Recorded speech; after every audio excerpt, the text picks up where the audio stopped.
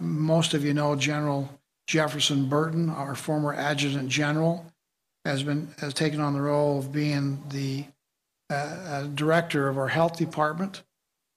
His background of command and control and designation and deployment has been essential in helping the health department do all that they need to do in a more dramatic fashion in a challenging time than they've ever had in the past.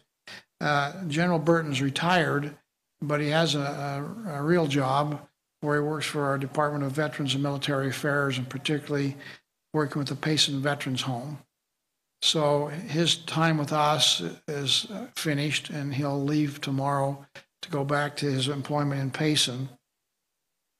We appreciate his work that he's done there. And again, it's not been an easy job, and he's been an integral part of our unified command as they meet every day to review the data to help us decide what we should be doing and how we should be doing it and try to improve, which under his watch we've done.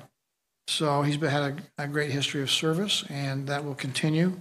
In his place, we're going to move Rich Saunders to that position. So he's already been there and been involved in helping out. So this transition will be very smooth without really any kind of a hiccup along the way, and should be a smooth transition. So we thank General Burton for his work, and we welcome Rich Saunders to take on that responsibility now, starting effectively really tomorrow.